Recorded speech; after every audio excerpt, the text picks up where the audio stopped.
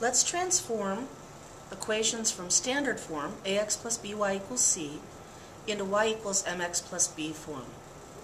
First, we need to move the ax term by either adding or subtracting it from both sides. Second, we need to get the y alone, and we do this by multiplying or dividing by the b coefficient. Lastly, we're going to simplify anything that we need to in terms of fractions.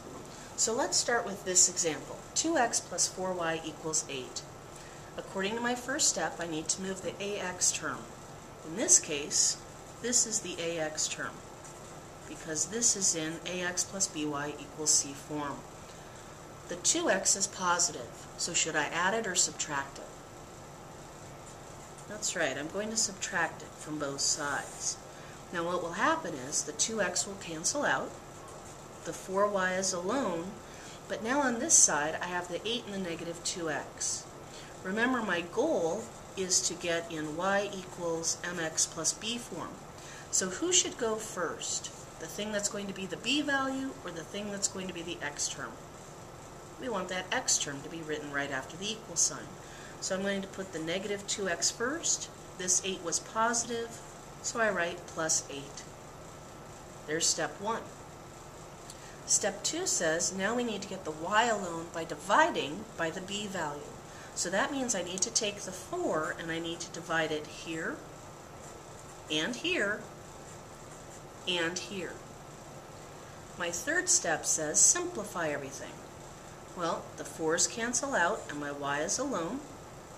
Negative 2 over 4. Well, a negative divided by a positive is a negative, but 2 over 4 reduces to 1/2, so I have negative 1/2 x.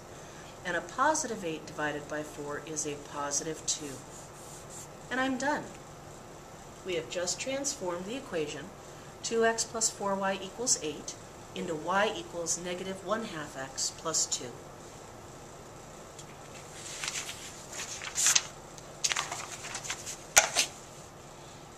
Let's transform the equation 3x minus 5y equals 10 into y equals mx plus b form. So my first step is we need to move the 3x. Is the 3x positive or negative? That's right, it's positive. So should I add or subtract it? I should subtract it. So I'm going to subtract 3x from both sides. Those cancel out. I have a negative 5y equal to, now think logically, if I want to get this in y equals mx plus b form, which of the two terms needs to be written right after the equal sign? That's right, the negative 3x. And the 10 was positive, so in this case it's plus 10. My second step says I need to take this b value, the negative 5, and divide everything by the negative 5. The last thing I need to do is simplify. The negative 5's cancel out, and my y is alone. A negative over a negative is a positive. 3 over 5 does not reduce, so this is 3/5 x. Positive 10 divided by negative 5 is a negative 2. And I have just transformed the equation into a y equals mx plus b form.